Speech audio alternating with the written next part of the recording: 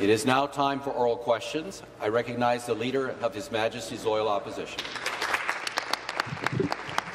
Thank you, Speaker. And if I can take a second, before we begin the last question period of 2022, I'd like to wish members on both sides of the House and all Ontarians a safe and happy holiday season with those they hold dear. On behalf of the official opposition, I'd like to also extend my thanks and best wishes to the wonderful staff of the Legislative Assembly for their incredible work on behalf of the people of this province.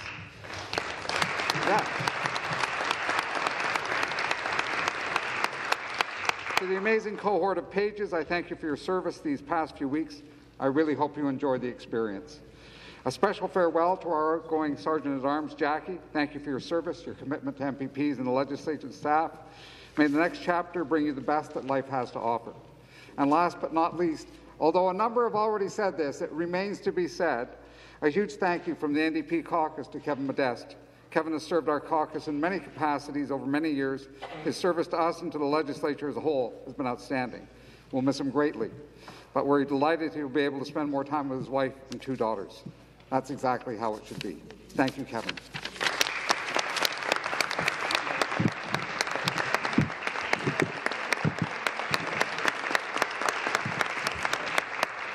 Speaker, thank you for your indulgence. My question to the Premier. Yesterday, the Premier said the government is, quote, throwing everything they can at the healthcare system. But it's clear whatever the Premier is doing is not working. Hospitals are overcrowded, staff are burnt out, and patients are waiting longer than they ever have in our ERs. To the Premier, why didn't this government do more to prevent the current crisis in our healthcare system? The Deputy Premier and Minister of Health. Thank you, Speaker, and thank you for the member opposite's question, because it allows us to once again highlight all of the investments that we have been making. You know, you talk about the challenges that are happening in our hospitals and emergency rooms today. Imagine if we had continued on the path that the Liberals had started us on. Imagine if we hadn't actually invested and ensured that more physicians, more nurses, more PSWs were trained, hired, and actually working in our system. You know, as recently as this morning, we were able to highlight another addition that will ensure that more people are protected by allowing pharmacists to actually not only dispense but give Paxlovid. It means that those people, those individuals who are at a bigger risk, higher risk, of having symptoms that lead to an emergency department or a hospital now can get that prescription dealt with and filled in a pharmacy. These are the things that we are doing that are making a difference in ensuring that our emergency departments and our hospitals are protected. Supplementary question. The House will remember it was only a few short years ago that the Premier promised Ontarians that he would end hallway medicine. Today, not only has hallway medicine officially returned to Ontario, somehow this government has made the situation worse than it's ever been. Has the Premier forgotten his promise to Ontarians? Minister of Health. And I will say, you know, the individuals who are choosing to work in our healthcare system are incredible. They have done such amazing work in, frankly, what is a very challenging virus season. But again, I will say, imagine if we didn't have 49 different communities with 911 models of care that allow community paramedicine and paramedics to divert people who choose to willingly go to other pathways other than an emergency room. Imagine if we didn't have Orange Ambulance having virtual medical doctor trials in northern hospitals. You know, we have made lots of investments that have made a difference in communities, and we will continue to make those investments because we understand that as our population increases, they not only need homes, they need hospitals, and they need healthcare workers. We are doing that work. Thank you, Speaker. Final supplementary. Well, Speaker, there's no question that nurses and healthcare workers are giving an heroic effort to do what they can. But our healthcare system is in crisis, and this minister and this Premier are sitting on their hands. Families can't find a hospital to deliver their baby. Local ERs are closing. Staff are having their wages suppressed. And for what? For this government to save a few dollars? You know that is shameful.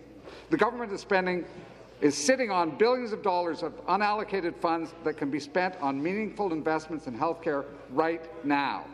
Will this government commit to doing that today? Minister of Health. Speaker, as we embrace the innovation that our healthcare providers, our hospital leaders are doing to ensure that they get that service up and ensure that they have sufficient staff, we have members of your own party suggesting that it is the wrong pathway. We are doing the work. We will continue to make those investments.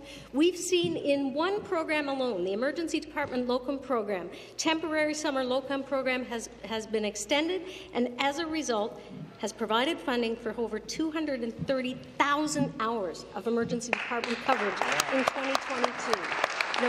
We have, for the first time in decades, ensured that we're going to have 2 medical schools, one in Brampton, one in Scarborough.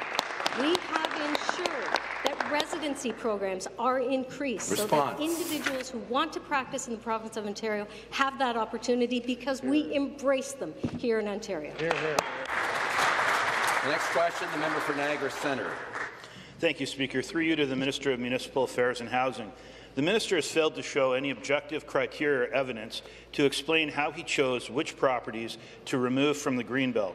We've looked at each of the 15 areas proposed for removal from the Greenbelt, trying to understand what criteria the minister may have used.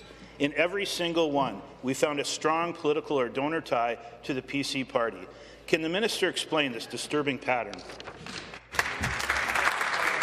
The Government House Leader. Mr. Speaker, I think the minister has been actually very clear on that. The lands chosen, of course, are lands that are either serviced or close to areas that are serviced, and in areas that require housing. Mr. Speaker, now it is no surprise to anybody in the chamber that the NDP are against this. Mr. Speaker, they are against people who build homes because they're against people from owning homes. They can't say, as the Associate Minister pointed out, the NDP will never say the word home ownership. It's just not something that they can grasp, Mr. Speaker. These are the same group of people who voted against long-term care, building long-term care in communities, Mr. Speaker. 60,000 new long-term care beds for 60,000 seniors to get new homes. They voted against it. They voted against the policies that have brought to Ontario the highest number of purpose-built rentals in over 30 years. The highest number. Because of the policies of this premier, they voted against it. And now, not surprisingly, they're voting against the absolute dream that everybody has when they come to this country, grow up in this country, home ownership. They're against it. Supplementary question. Speaker, Flato Developments is associated with at least 2 of the areas being removed from the Greenbelt. TAC Construction, owned by the powerful De Gasperis family, is associated with at least 4. When Bill 39 passes and the government removes the Duffins Rouge Agricultural Preserve from the Greenbelt, the minister will transfer nearly 2/3 of $1 billion worth of public wealth to this powerful family of landowners and PC donors. Why is the minister favouring these particular landowners and developers over others? The Associate Minister of Housing. Thank you very much, Speaker, and I thank my honourable colleague for the question. Mr. Speaker, it's only the NDP that doesn't seem to understand that we're in a housing crisis in the province of Ontario. And we don't know why they don't, because Ontarians told us this in the last election. They told us this in the last municipal election. Every single person that was running for office was told that housing is a big issue, but somehow it's not a big issue to the NDP. In fact, they'll oppose housing all along the way, Mr. Speaker, through one initiative. The outgoing mayor, the incoming mayor, the current mayor have said, we need homes, Mr. Speaker. Over 50,000 homes are going to be created as a result of this one initiative because of the great work of this Minister of Municipal Affairs and Housing, Mr. Speaker. So once again, we'll be very clear, as the NDP continues to say no to housing on this side of the House, and with the members on this middle who continue to shrink them on the other side, we'll continue to fight for Ontarians for housing, Mr. Speaker. The final supplementary. Speaker, in her 2021 report on land use planning, the Ontario Auditor General noted how the minister favoured certain developers over others when deciding who should or should not get a minister's zoning order. 7 developers received multiple MZOs. The 2 who received the most were Flato Developments and TAC Construction, the same developers that the minister has favoured with multiple removals from the Greenbelt. The Auditor General warned, and I quote, "Such a pattern opens up the MZO process to criticisms of conflict of interest." End quote.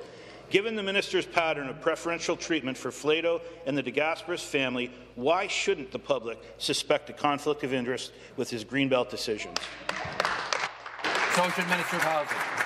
Thank you very much, Speaker. And again, I thank my colleague for the question. Mr. Speaker, we've been very clear, unlike the previous government, and supported by the NDP along the way, Mr. Speaker.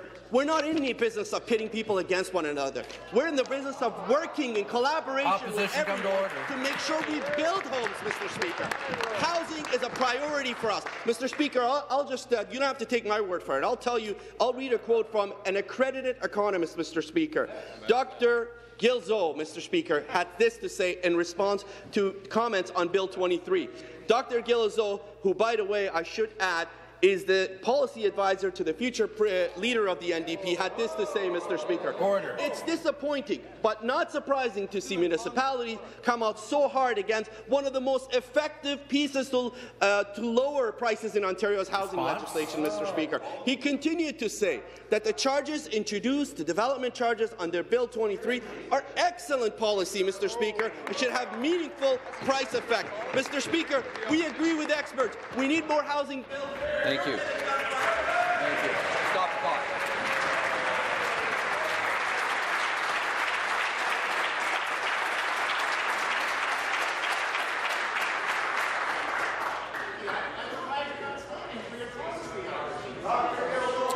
Order.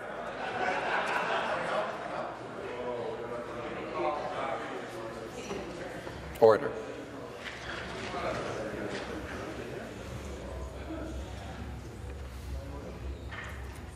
Start the clock. The next question, the member for Toronto Centre. Thank you, Speaker. My question is to the Premier. Encampments are growing across Ontario. Mental health for Ontarians is worsening, and this government has no plan. In June of this year, the Big Mayor's Caucus called on the Premier to personally host an emergency meeting to address the homelessness, mental health, and addictions crisis facing cities across Ontario. That's 6 months ago.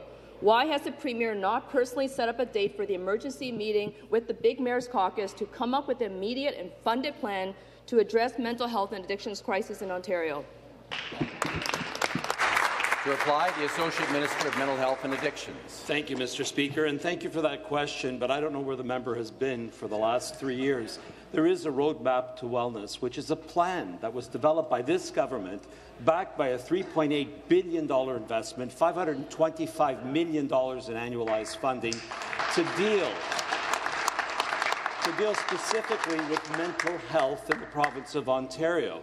So we have a plan, and we have been standing behind the plan and developing over the lifespan supports for children and youth, for adults, for people with addictions, building treatment recovery strategies and continuums of care to ensure that anyone gets the support where and when they need it. Not only have we done it in Southern Ontario, but recently a $90 million investment brought us 56% of which invested in Northern Ontario, which is 400 new treatment beds, 7,000 new treatment spots. So I don't know where the member has been, but we've been active in ensuring that we build a system for all Ontarians. Health and addiction. Thank you. The supplementary question, the member for Waterloo.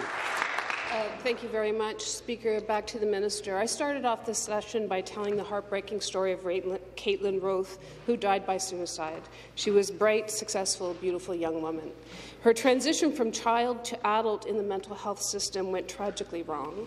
I've been in contact with the Minister of Mental Health and Addictions. I'm grateful that he's met with the family, and I believe that he listened to their pain. Quite simply, Mike and Fiona Roth don't want any other parent to experience this tragedy because it was preventable. Can the minister please share what the government is doing to ensure that mental health care is there when someone has the courage to ask for help, and that that care and support is appropriate? And the Associate Minister of Mental Health and Addictions. Speaker, and I thank the member opposite for that question. We've had discussions about the needs of our children and youth, ensuring that we build systems that give the youth the supports where and when they need them. We've invested heavily as a government in developing, at this point, 12 plus 8. There'll be 22 in total, with an additional 8 being slated to develop youth wellness hubs that are providing care, both primary care to children and youth, providing them the opportunity to get supports for eating disorders, which under the previous government we spent more money shipping kids to the United States for help rather than investing in our province to ensure that every child has those opportunities for help. When it comes to things like suicide and other issues that affect our youth, it's a tragedy when we lose even one child. But we are making the investments to ensure that the supports are there, that are age-appropriate, and that ensure the kids get the supports where they need them, whether it be in Indigenous communities, rural communities, or in our urban centres. We are making that difference as a government because our Premier and our government believes in... Thank you very much. The next question, the member for Haliburton, Kawartha Lakes Brock. Thank you, Mr. Speaker. My question is for the Minister of Economic Development, Job Creation and Trade. Many entrepreneurs and workers choose to plant their roots in my riding of Haliburton, Kawartha Lakes Brock for many reasons. With a high quality of life and ample opportunities, there's no shortage of reasons why it's one of the best places to operate and grow a business. With the billions of dollars in investments that the government has been attracting across the province, my constituents want to know that they are also getting a fair deal, and the government is there to help their businesses stay competitive. Speaker, can the minister explain what our government is doing to support businesses, namely manufacturers, in my riding? Minister of Economic Development, Trade and Job Creation. Ontario cities are the most competitive places to invest and grow. One reason for their success is our government lowering the cost of doing business by $7 billion annually, and that has resulted in record investments being made. TS Manufacturing in Lindsay invested $5 million and added 25 jobs and upskilled jobs. We invested $750,000 to help support this local company by supplying cutting-edge sawmill and mining equipment. Colonial Log and Timber in Lindsay, they invested $1.3 million to double their log and timber framing manufacturing with help of $195,000 from our government. They're creating jobs and gaining a competitive edge, accessing new global markets. Speaker, all this is because Ontario is open for business. And the supplementary question. Thank you, Mr. Speaker, and I want to thank the minister for all his great work, and he can come to my riding anytime. And it's great to hear that the people in Haliburton, Kawartha Lakes Brock have not been forgotten by the government, and it's also great to see that after years of Liberal and NDP governments making business costly and expensive in Ontario, investments and small business startups have roared back to life under this government. Speaker, to keep this momentum going, we need to ensure that entrepreneurs have everything they need to be successful and to remain competitive on the world stage. Mr. Speaker, I want to ask the minister to elaborate on what our government is doing to support entrepreneurs who are looking to start and grow their business. Minister of Economic Development. After years of Liberal and NDP war on business, our government is now supporting entrepreneurs with everything they need to succeed. We are assisting entrepreneurs with support from a broad range of regional and small business centres.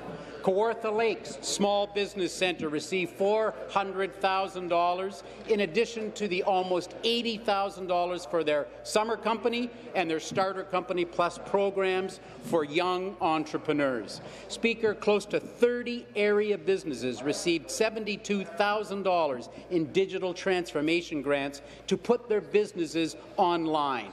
Our government eliminated the red tape, unaffordable hydro rates and taxes that the Liberals and NDP piled on to small business. This is exactly what small businesses needed to ignite their entrepreneurial flame, Speaker. Thank you. For Ottawa South, come to order. Next question, the member for Hamilton Mountain. Thank you, Speaker. My question is for the Premier. Mental health care is not getting any better in our communities. Just last week, it was announced that Hamilton City Council had to cut staff from our mental health and addictions program because this government froze their budgets. The wait lists for treatments in Hamilton are staggering, ranging from 6 months to multiple years, and this move will only be worse. I did not realize that cutting program capacity was part of the government's roadmap to wellness. So I'm asking, will the Premier commit to refunding programs so people in my community can get the services they need when they need them? Associate Minister of Mental Health and Addiction. Thank you, Mr. Speaker, and I'm surprised. We are investing $525 million in new annualized funding each and every year in the province of Ontario to provide the support to everyone across the province of Ontario, including Hamilton. I mean, Mr. Speaker, I'm always surprised when I hear the opposition speaking about investments and the lack of investments by our government. But when we came here, we came as a government with all kinds of shortages as a result of previous government decisions, whether it was the Liberals deciding to spend money to send people, $10 million to be exact, for 127 people to get eating disorder help in the United States, or the NDP cutting 13% of the mental health beds in the province of Ontario under their leadership, 9,645 hospital beds shut down. They created a doctor shortage by capping medical school enrollment. They said no to more acute mental health care and cut $53 million from Ontario psychiatric hospitals. And they voted no over and over again every time we've tried to make investments to improve the situation in the province. So I don't understand why it is. Thank you. Yep, the next question, actually the supplementary question, I should say, member for London North Centre. Speaker, through you, clearly the Associate Minister and this government are standing behind a plan that is coming up short. The CMHA indicates a quarter of Ontarians are seeking mental health support. That's 1 in 4. Jordan Thomas of the London Centre for Trauma Therapy says, "We've seen a lot of depression, a lot of hopelessness, a lack of vitality, a loss of optimism about the future. Will this government increase funding and expand OHIP coverage so Ontarians get the mental health care that they need?" Associate Minister of Mental Health and Addiction. Thank you, Mr. Speaker. And once again, I reiterate, we started with a huge deficit when we first came into government. This is the first government that actually created a portfolio so that there is someone that has their eye on investments that are made across the government. Mr. Speaker, our investments are being made in each and every aspect. And you know, when you start with so many issues that have to be addressed, we're addressing eating disorders. We're addressing virtual care supports that came up as a result of a 2.5-year pandemic.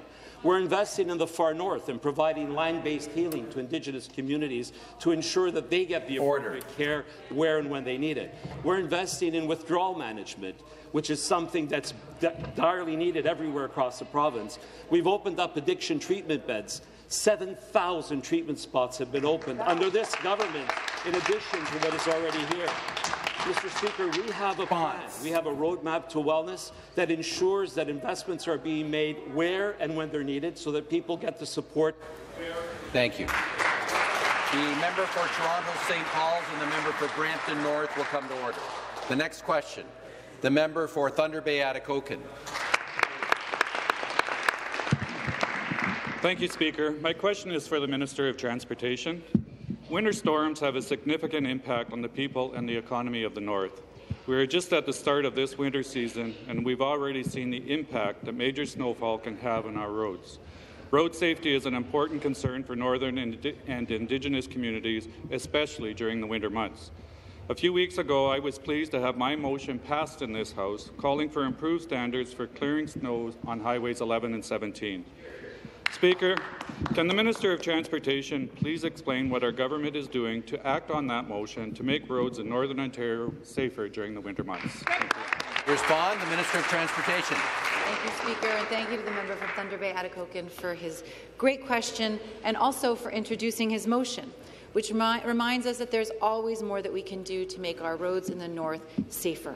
Speaker, it's no secret that the winter months can be challenging for drivers, especially those in Northern Ontario.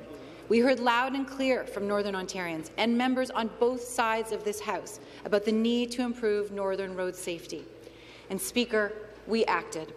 Our government is the first to create a new level of service that requires Highways 11 and 17 in the north to be cleared within 12 hours after a winter storm. Speaker, that is 4 hours faster than the previous standard.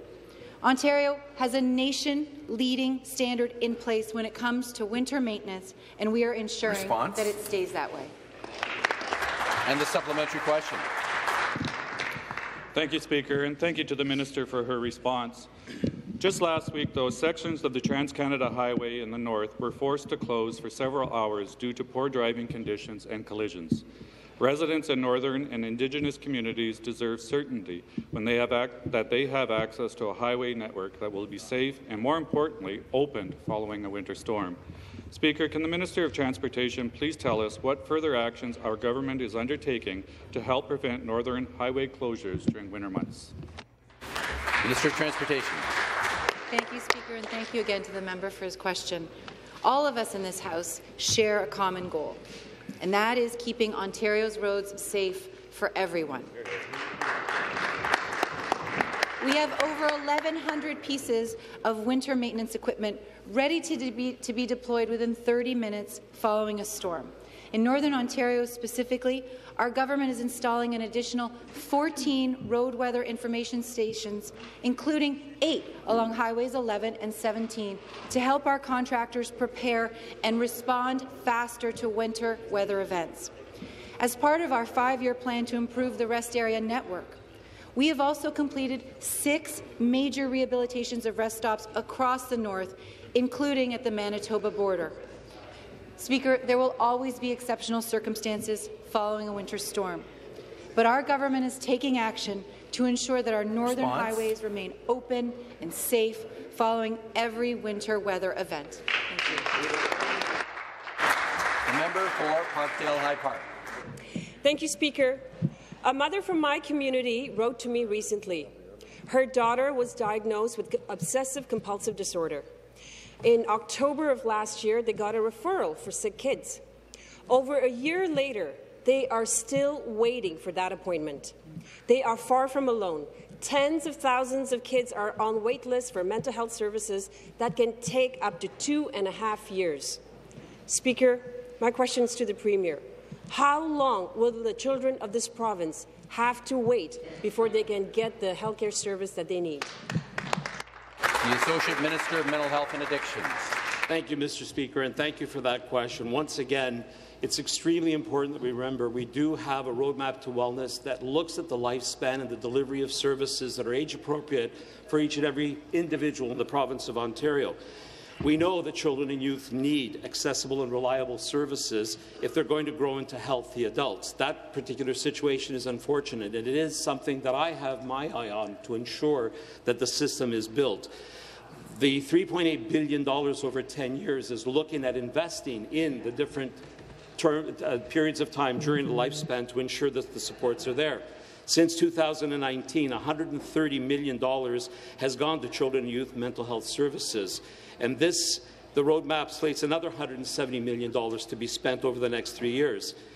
Of the $194 million that we invested during the pandemic-related emergency funding, additional funds were put into children and youth supports. And there are stepped-up, stepped-down programs. We've invested for youth wellness camps. We've invested in all one-stop talk virtual walk-in supports, as well as... Thank you very much. Supplementary question, the member for Ottawa West Nepean.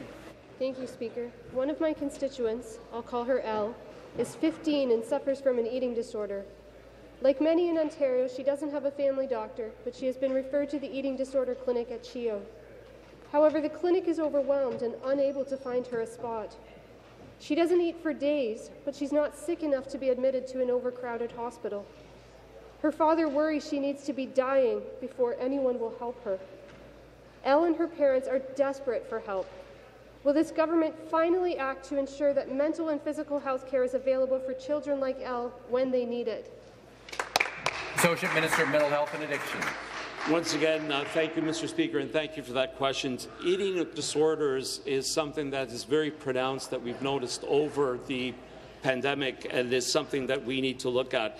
This is something that we believe is as a result of isolation, the school disruption, and the social media exposure. These are things that are impacting on children and youth.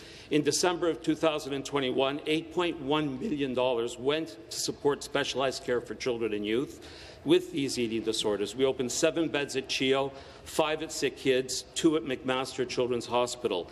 This is in addition to $11.1 million annualized for eating disorder services, 20 treatment spaces in underserved communities like Sudbury, North Bay, and Sault Ste. Marie, 10 new pediatric beds in North York and South Lake, 16 new spaces in Peterborough and Kingston. And in November of 2021, we invested another $5.8 million in Sick Kids Hospital, easing access to treatment by expanding their outpatient eating disorder program. Mr. Speaker, our government is taking this issue very seriously. Our children are our future, and we need to invest to ensure that children get the support they need where and when they need it in the province. Thank you. Thank you. Next question, the member for Beaches East York. Thank you, Mr. Speaker. And my question is to the Premier.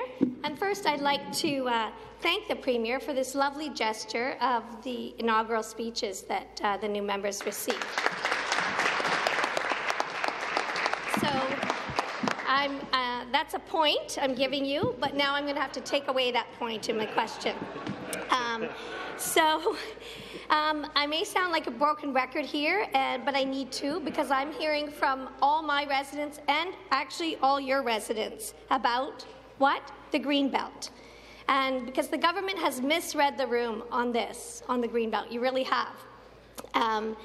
The Greenbelt is full of, thank you very much, wetlands and watersheds, areas. Order. Stop the clock. The member for Hamilton Mountain will come to order. The member for Kitchener-Conestoga will come to order. It was.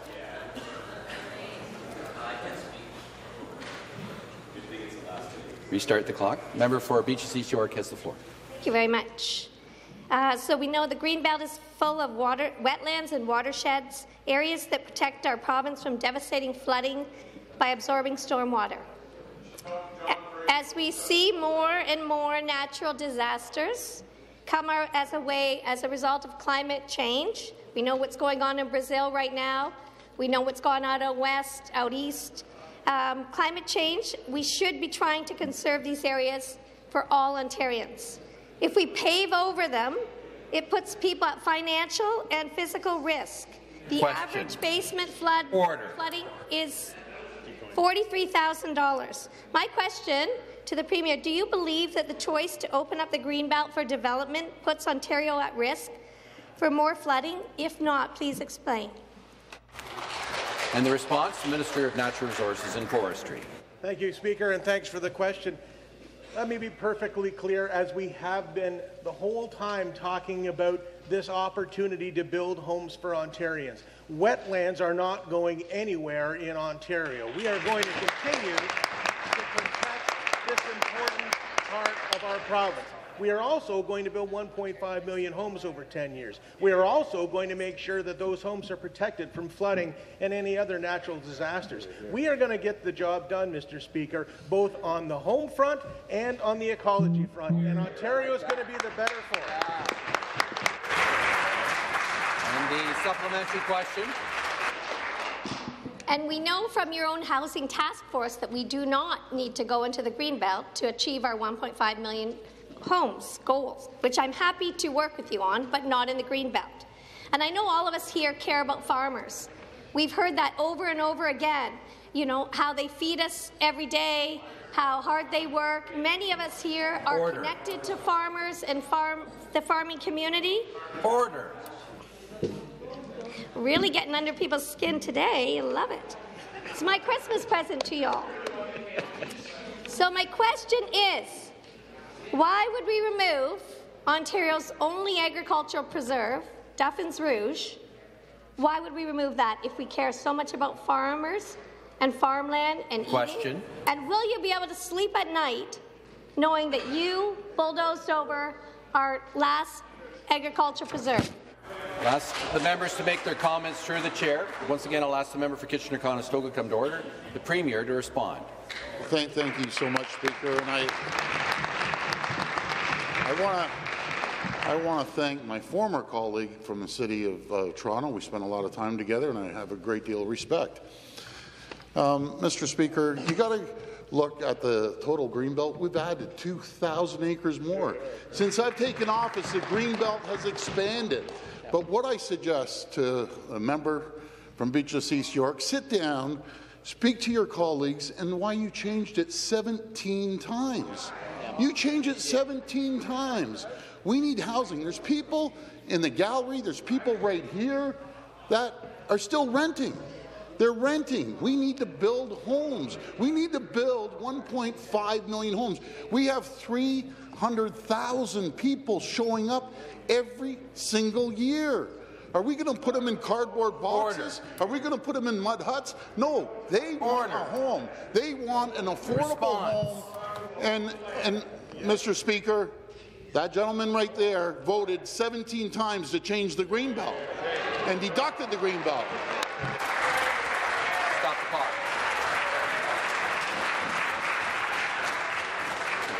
Member for Ottawa South will come to order.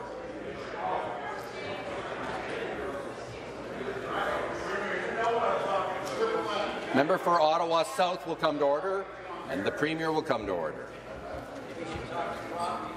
The member for Niagara Falls will come to order. The member for Peterborough-Kawartha will come to order. Member for Renfrew-Nipissing Pembroke will come to order.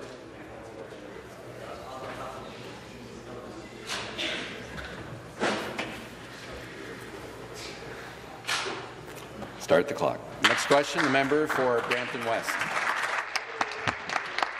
Thank you so much, Mr. Speaker. My question is for the Minister of Colleges and Universities. Ontario's colleges are critical in helping to provide our students with career-focused education that addresses our province's labour needs and drives our economic prosperity. Ontario's colleges produce graduates that go on to create jobs for others, making lasting contributions to their communities and help to attract new investments and opportunities. The Minister's Lifetime Achievement Award and the Premier's Award for college graduates recognizes the tremendous contributions that help to make our province successful. Speaker, can the Minister of Colleges and Universities speak about the well-deserved recognition of the recent recipients of the Lifetime Achievement Award? Colleges and Universities. Well, thank you, Speaker, and thank you to the member from Brampton West for his question. I had the honour of presenting the Minister's Lifetime Achievement Award to two outstanding leaders who continue to make a lasting difference in Ontario's public colleges. The 2022 recipients are Anne Sado, the former president of George Brown College, and Anne was also the first female president of the college, and Mary Lynn Westmoynes, former president and CEO of Georgian College, and also my former boss. So I know firsthand the amazing leadership that Mary Lynn provided to Georgian College. These two exceptional women deserve recognition for their hard work, dedication, and contributions on advancing Ontario's colleges. By acting as ambassadors of the college system, they have made a lasting mark on post-secondary education in our province. It was truly an honour to present them with the Lifetime Achievement Award. And the supplementary question. Thank you, Speaker, and thank you to the Minister for the response. A quality education isn't just a means for a good job, but to a great quality of life. And when our post-secondary institutions like our colleges succeed, we all succeed. Making higher education our top priority is critical to securing the economic success of our province as we move forward. But, Mr. Speaker, while it is a positive that our government acknowledges the great work of our college system, we should also take the opportunity to recognize the great people and students that are in our college campuses. Speaker, can the Minister of Colleges and Universities elaborate on some of the worthy recipients of this year's Premier's Award for college graduates? Minister of Colleges and Universities. Thank you, Speaker, and thank you again to the member for the question. The remarkable and inspiring graduates on Ontario's world-class colleges shows how our colleges are preparing students with the skills, the knowledge, and experience they need to have rewarding careers, supporting the workforce of today and tomorrow. The Premier's Awards for college graduates recognizes individuals who have not only demonstrated outstanding achievement within their college experience, but who've also made significant social and economic contributions to their communities and beyond. Their incredible achievements, from developing career training programs for young Black professionals to adding Canada's Indigenous communities to Google Maps and Google Earth, they are helping to strengthen our economy and make very real and tangible difference in the lives of Ontarians. The recipients of the Premier's Awards are perfect examples of the potential our college students have and why we should all have confidence in every student's future. Speaker, college students are making a lasting impact, and we are so proud of what these incredible young Ontarians are accomplishing. Next question, the Leader of His Majesty's Loyal Opposition. Thank you, Speaker. Speaker, my question to the Premier. Recently, Grassy Narrows honoured the 20th anniversary of their visionary efforts to protect their homeland from industrial logging and mining. And yet, the Toronto Star reported that this government has granted thousands of gold mining claims and proposes to allow clear-cut logging on the area that Grassy Narrows is protecting. To the Premier, when will this government stop the attacks on Grassy Narrows and start respecting the Grassy Narrows Indigenous protected area?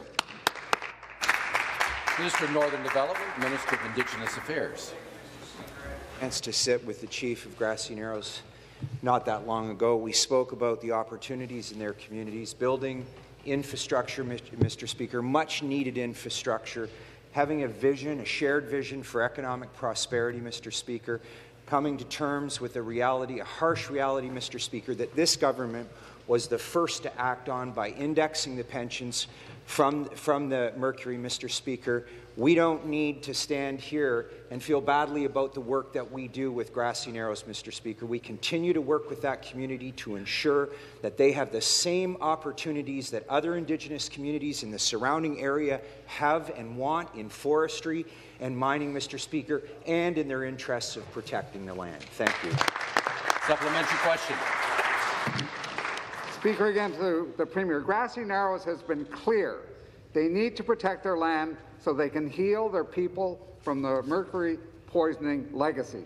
Instead, this government continues to give out mining claims to gold prospectors in Grassy Narrows' backyard, causing more fear and anxiety in a First Nation that's already suffered too much. Grassy Narrows deserves safety and deserves a clear answer. Will the government finally withdraw Grassy Narrows territory from mining and logging, yes or no? Minister of Northern Development. Mr. Speaker, what this government will continue to do is strike an important balance, not just for Grassy Narrows, but the Indigenous communities that surround the city of Kenora, Mr. Speaker, both with respect to economic opportunities, the mining sector, and the forest sector. Mr. Speaker, Grassy Narrows is in dire need for community-level infrastructure. We work very closely with them, and I've asked the Chief, we've sat down together to ensure those shared priorities come about. Mr. Speaker, in that community there is a critical need for places and spaces for young people to go, Mr. Speaker, and this is the kind of thing that we're working on. The Indigenous communities that share Treaty 3 land with Grassy Narrows are excited about opportunities both in mining, forestry, and, Mr. Speaker, local infrastructure so that prosperity is a shared value and a shared opportunity once and for all in the Kenora District. Thank you, Mr. Speaker. Next question, the member for Flamborough-Glanbrook. Good morning, Mr. Speaker, and my question is for the Minister of Education. Recently released EQAO results confirm what parents already know. Children excel when they are in class and are able to participate in school life. Keeping our children in the classroom, as our government has done, is critical.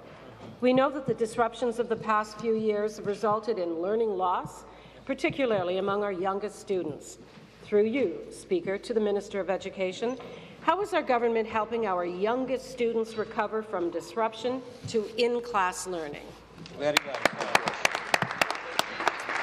Thank you very much, Mr. Speaker. I want to thank the member for Flamborough-Glanbrook for this question. I think the first principle of ensuring children catch up is that kids remain in class. And I'm so pleased that 73% of QP members endorsed our deal that will provide stability for families, for children, and for education workers in the province of Ontario. Mr. Speaker, Part of our plan to catch up is very much based in a principle that literacy and numeracy are foundational skills to ensure we increase graduation rates and create better links to better paying jobs. That is our mission as a government, ensuring young people remain aspirational and bold and that they're able to achieve their full potential. That's why we launched the largest tutoring program in Canada. Mr. Speaker, in addition to that, we also recognize reading is an important skill set. We saw from the Ontario Human Rights Commission the Rights to Read report suggests the former Liberal government's curriculum was outdated and didn't follow the evidence, the science of reading. And so we reformed our language curriculum, and we're ensuring every child, kindergarten to grade 2, gets a screening assessment so that we improve their reading and we give them the supports they need to succeed in our economy, Speaker. The supplementary question, the member for Burlington. You know what I like? Speaker, studies from leading health experts reveal that mental health issues can start early in our young learners, particularly from the age of 15 onwards. According to the Centre for Addiction and Mental Health, these students are more likely to experience mental health illness and substance use disorders than any other group. We know that mental health education can empower students with the knowledge, skills, and tools they need to assist in navigating their own mental health, often saving lives. Speaker, through you to the Minister of Education, how will our government commit to supporting mental health education in schools? Minister of Education. Thank you, Speaker. I want to first off just recognize the courage of the member from Burlington and her leadership in this legislature, ensuring students are better off. Mr. Speaker, we have, since 2017-18, from the former Liberal government, we increased funding in mental health in a significant way. They were spending about 16 to 18 million per year. We're now spending $90 million, a 400% increase in expenditure to improve outcomes for children. This year, there's $10 million more, Mr. Speaker. We increased learning, mandated learning for the first time in Canada, and mental health from grades kindergarten all the way to grade 8. We were the first jurisdiction in the country to do that, Speaker. And we also recognize that there's a role for public health nurses, a critical role within our schools. It's why we nearly doubled them providing mental health support. And I want to assure the member from Burlington, we will move forward with her motion to strengthen further mental health promotion, save lives, and improve the lives of all children in this province. Thank you. Question, the member for Scarborough Southwest. Thank you very much, Speaker.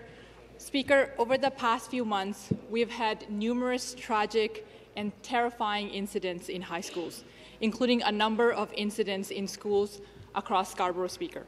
Students are experiencing immense difficulty, especially after the 2.5 years of virtual learning. With the lack of extracurricular activities, students, families, teachers, they're all worried, they're scared. They're worried about these students' mental health, and I know the minister just spoke about it. These students are dealing with trauma, anxiety. We've even had stabbing, shootings in our schools resulting in deaths, multiple deaths in Scarborough. And these students, Speaker, don't want to hear about a roadmap to wellness or a number. Those are great, but we need the real actions in these schools. So what they want to hear is, what are the resources in place for our youths in schools and in our communities to ensure their safety and well-being? Thank you very much, Speaker. Minister of Education. Thank you very much, Mr. Speaker. I want to thank the member opposite for the question. I think we all in this legislature are deeply concerned about the violence taking place near or at schools in this province and, frankly, across the country. We share the resolve to confront the violence with investment, with staffing and support for our schools, for our children and for our staff. Mr. Speaker, in addition to increasing funding, a roughly 420% increase in supports, we also have targeted community-based organizations. The Pinball Clemens Foundation, for example, Speaker, is being supported to help racialized children with sport and after-school programs. We've also ensured the Canadian Tamil Academy supports intergenerational trauma with mental health supports. The Muslim Association of Canada with new targeted supports for students and for staff dealing with mental health and bullying. We've doubled the Black Graduation Program, an amazing program that helps ensure higher success rates for racialized children. We've funded the Child Development Institute to support children with behavioral issues, and we've massively increased the Kids Help Phone. The member from Burlington has introduced a motion to call on government to do more, and I assure the member we will in the interest of saving lives, protecting children, and preventing violence in our schools. Next question, the member for London West. Thank you, Speaker. Again to the Premier. Speaker, my office is working with 3 families facing similar struggles. Each has a child who is self-harming, has made multiple suicide attempts, and is violent at home. These families have been told their children's needs are too complex for community program options, but they can't get inpatient care. One family has been waiting months to hear about a placement in Hamilton or Niagara. The second family is waiting to go on a wait list if a residential treatment option can be found. The third child was placed in a group home and is now using and living on the street. Speaker, will this government commit to providing appropriate treatment options in London for children with some of the highest mental health needs? The Associate Minister of Mental Health and Addictions.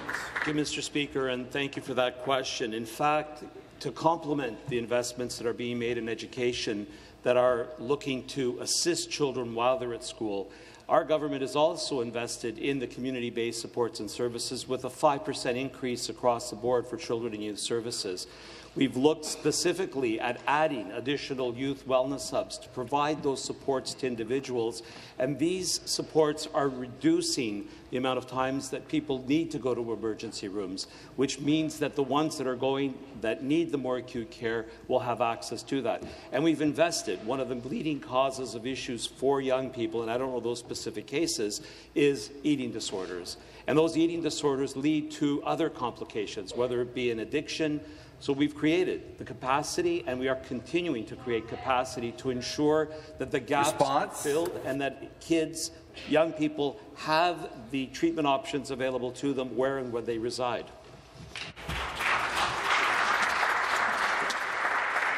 Okay, the next question, the member for Scarborough-Agincourt.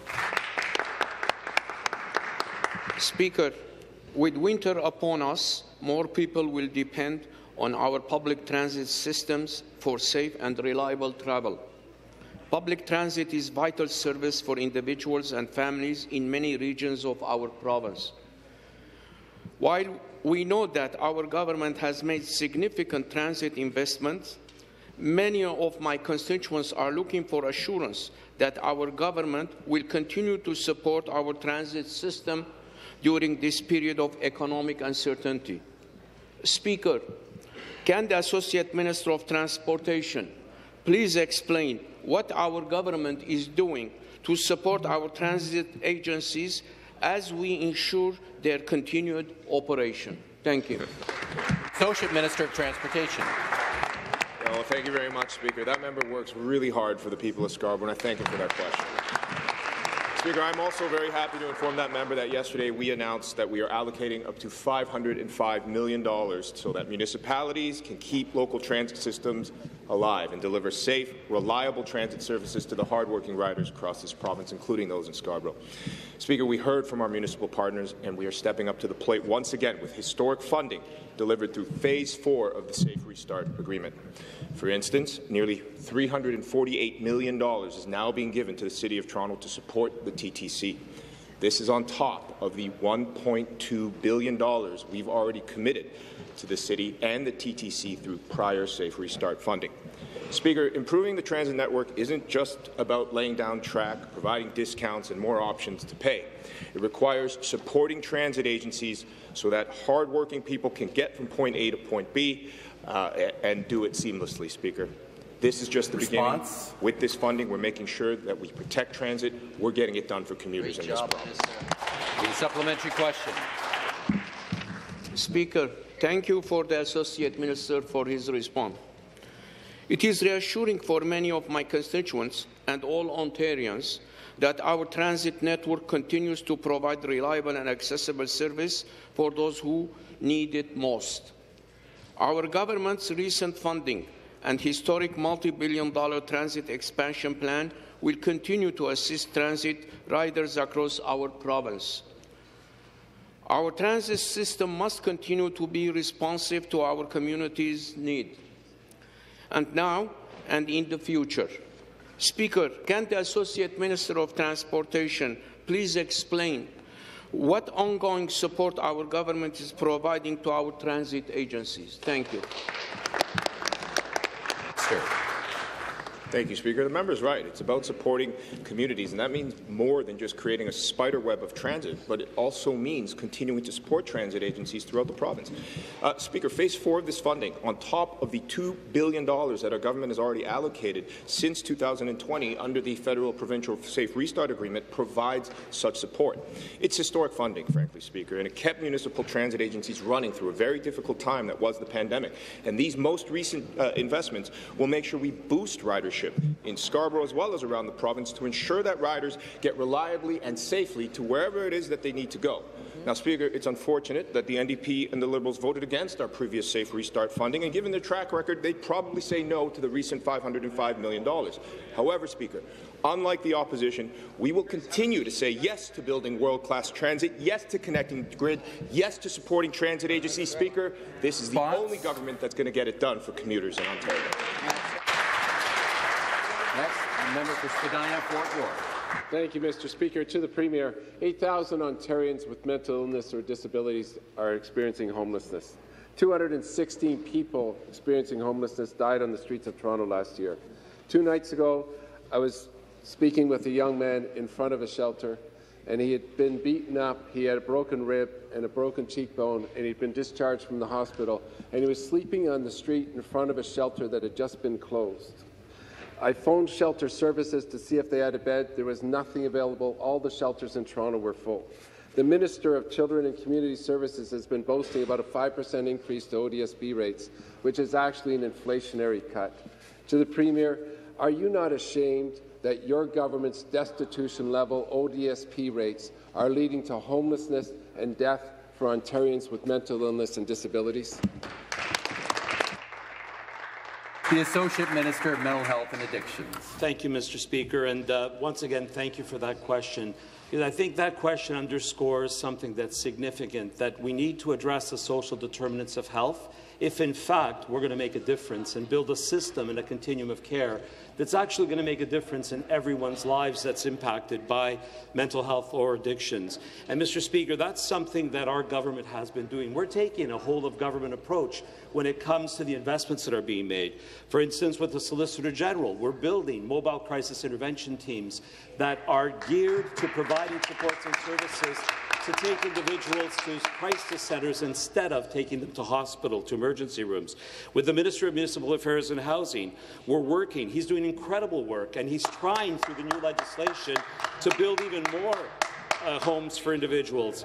You know, he's invested $500 million annually for the homelessness prevention program. And I want to quote from the CEO of Habitat for Humanity. He said, "This government's proposal to exempt affordable housing from development charges will provide certainty to all affordable housing providers and enable us to build more homes." Mr. Speaker, we are going to make a difference and build a community of care and ensure that people are getting the supports they need where and when they need them. A supplementary question. Thank you very much, Speaker. My question is to the Premier. Times are tough and coping is hard for anyone. People also struggling with mental health issues are really up against it, with nowhere to turn and dangerous waiting lists. The Auditor General basically had said we were doing a terrible job with youth mental health back in 2018, and now, heading into 2023, we're terribly beyond capacity and things are really bad. Ashley is a young woman in my community who has spent too much time asking and waiting for help. She has a question for the Premier. She asks, quote, "At Lakeridge Health, why is the wait time to see a psychiatrist over 2 years long? Why does it take a trip to the emergency room in active crisis to maybe be seen sooner? It always has to escalate, but all too often folks in crisis are sent home from the ER and told to wait years." End quote. So my question is Ashley's question. Why is the wait time to see a psychiatrist over 2 years long for youth in my community? Associate Minister of Mental Health and Addictions. Thank you, Mr. Speaker. And again, thank you for that question, because it's something, the very questions and a lot of the questions that are being asked here today are the reason that I'm standing here. I'm in government because of the lack of effort from the previous government and the one before that in making the investments that needed to be made. Mr. Speaker, this is the first government. Stop clock.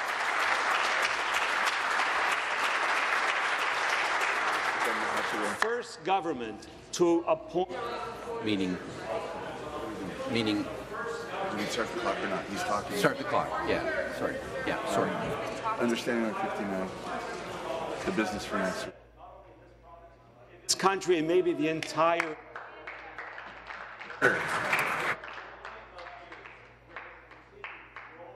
The sector to ensure that the supports are there for the people that need the supports where and when they need them. And I won't take lessons from the NDP who cut the clock.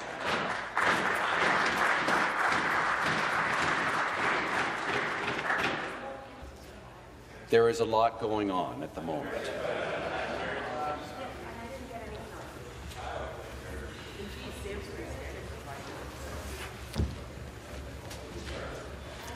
Start the clock. The member for Niagara West. Next question.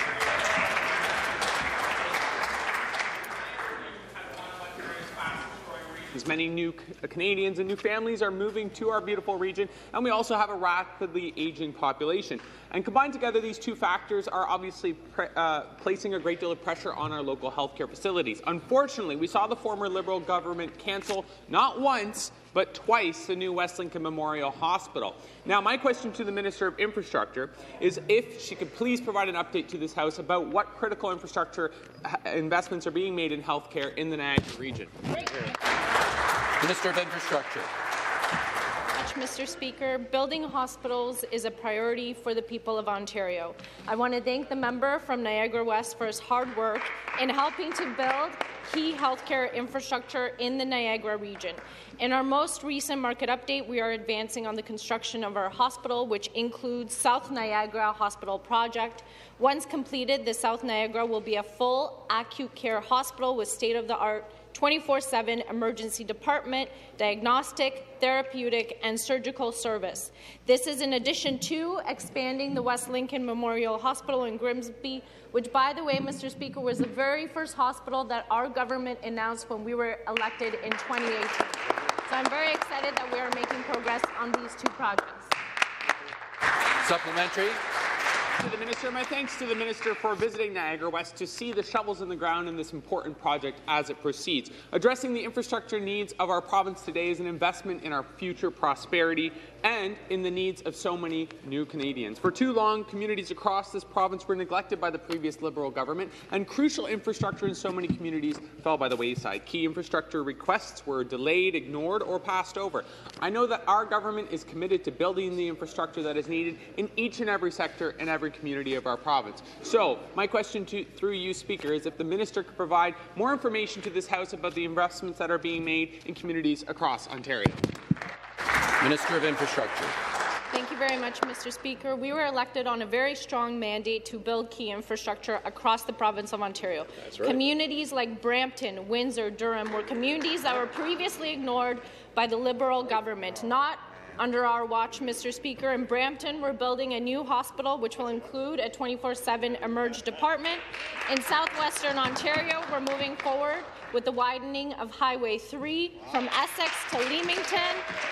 And in Durham Region, Mr. Speaker, the Grandview Children's Treatment Centre in Ajax is under construction. There will be lots more to share in year 2023. That concludes our question period for this morning.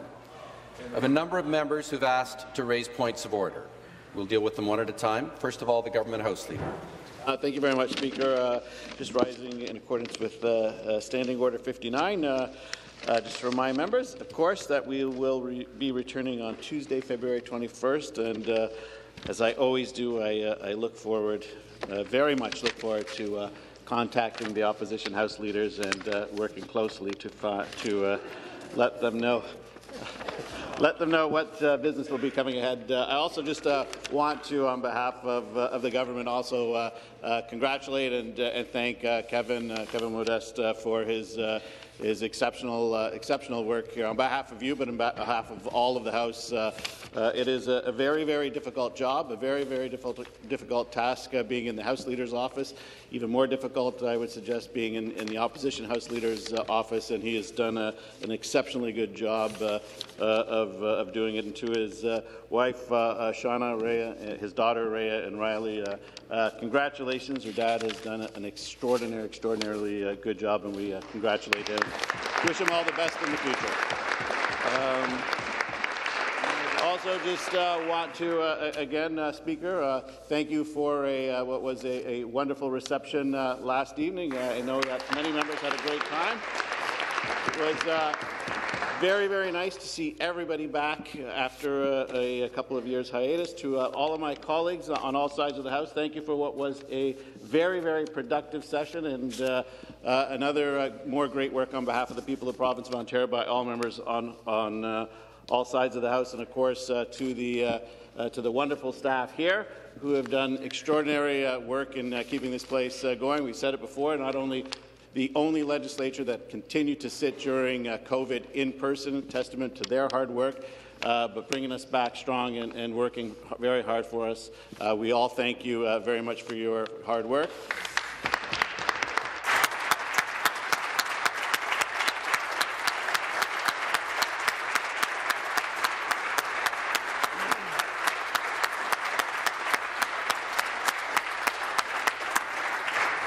And finally, just to again to my great team, thank you very much. And again, all members, Merry Christmas, Happy New Year, Happy Holidays, and be safe. And we'll see you back not so soon. Thank you. Point of order, the member for Guelph. Thank you, Speaker. I would like to invite everybody to go to a celebration in room 230. Emancipation Month Canada will be there, celebrating the one-year anniversary of the first bill in Ontario history that was co-sponsored by members of all four parties with seats in the House. So I want to give a special shout-out to MPPs Khanjin, Hunter, and Lindo for being a part of that, and I hope you can all go in and wish Emancipation Month Canada well today. I'd also like to take a moment as well on behalf of the entire Green Caucus to thank Kevin Modesta as well. You know, when we came here in 2018, I had no idea how this legislature worked, and in the spirit of cross-party cooperation, Kevin was just an invaluable guide to me and my team in helping us navigate this place. Also just want to take a moment to thank all the staff as well, from the table to custodial services, security, everyone else. Thank you for the great work you do, and a special shout out to Jackie, who sat right in front of me for the last few years, for the great work you've done, and wish you well in your retirement. Thank you, Speaker. Member for Ottawa South. Speaker, I'd like to correct my record, and I have a few words I'd like to say after that. So on December the 6th in my late show, I'd like to correct my record.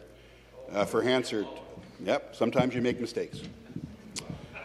And it starts the sentence for Hansard. The review added 21 urban river valleys and 17 removals. They were approved, totaling, I meant to say, 138 acres. And then, I made another mistake. I said, remember, you guys are opening up, and I meant to say 11,000 acres. And then another mistake. This is unbelievable how many mistakes I made in this. So, and then in the 2017 plan, we expanded by 9,000 hectares, which is actually, I meant to say, more than 22,000 acres. Thank you. Okay. And a second point of order. Yep. I had a chance to say Merry Christmas yesterday, so you're all here, so I'm not going to be a hog and take up too much time. I do love you all. We're all like one big family. You know that. And but I want there are two special thank yous on top of my caucus, who I love most, by the way, just so you know. Favorite children. Kevin Modeste is a welcoming, smart person here in this legislature. Incredible knowledge. But the best thing about Kevin is he's got the biggest heart. And I'm so glad to have spent some time with Kevin. I didn't want to have to do it by coming to the opposition lobby, but it was worth it. And I just want to thank him so much and really wish him well.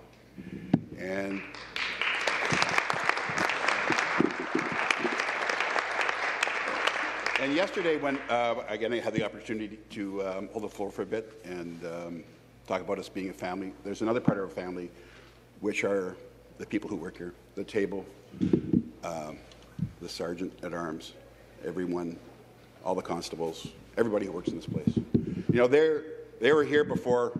There's some of them that were here before any of us got here, and they're going to be here after we're not here anymore, because it goes past any of us, and we owe them a great debt for the things that they do every day to keep us informed, to keep us safe, to keep us organized, and to keep us in order. Very, very thankful for that. And Speaker, you're their boss, and we're very thankful for you. Merry Christmas.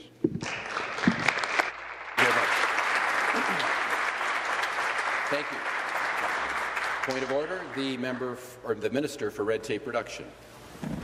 Speaker, I just want to take a moment and recognize a few friends that are here with us from India: Bakwinder Singh, Gurmeet Kaur, Amrit Chima, Arshdeep Work, and welcome to Legislature. Thank you. Member for Timiskaming Cochrane. Thank you, Speaker. On behalf of the official opposition, I'd also like to take a moment, and I've spoken about Kevin already. The one thing that no one's said yet is Kevin has got the most amazing sense of humor. Sometimes there's some people in this place who want to make me cry, but he always makes me laugh. And I would also like to recognize everyone who works here, who works for the people of Ontario, and that everyone who works here does something that we couldn't operate if they weren't here. You know, lots of times we're here at night and someone comes to clean the office, the people in the cafeteria. Once again, I couldn't survive without the cafeteria. But it's an incredible place. So on behalf of the official opposition, I'd like to wish everyone Joyeux Noël, Merry Christmas, and for my Dutch friends, Prettige Kerstdagen. Thank you. The President of the Treasury Board on a point of... Mr. Speaker, I just wanted to give an introduction to Dr. David Jacobs, who is here today, and thank him for all the incredible work he does as a medical professional and for everyone across this province. Thank you for joining us.